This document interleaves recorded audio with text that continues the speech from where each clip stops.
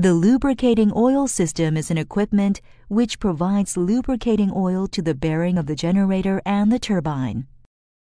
The main oil reservoir is the main equipment of the turbine lubricant oil system.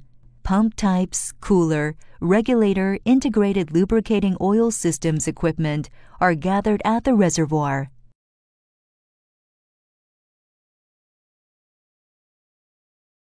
The lubricating oil goes into the turbine and each generator's bearing through pumps, coolers, and filters.